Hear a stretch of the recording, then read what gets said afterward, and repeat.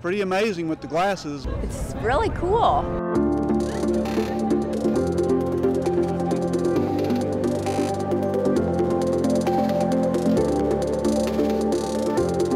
We are fortunate to understand this amazing phenomena because our ancestors did not understand, and actually for human beings, solar eclipses were rare but also scary events. When solar eclipse happened, they usually thought very bad things were happening. They did everything they could to turn it around, and they were very happy to the sun to appear again.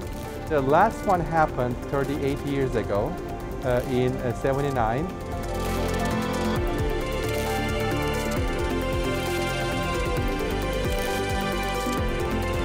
This is going to be actually pretty much practice for the big event 7 years later.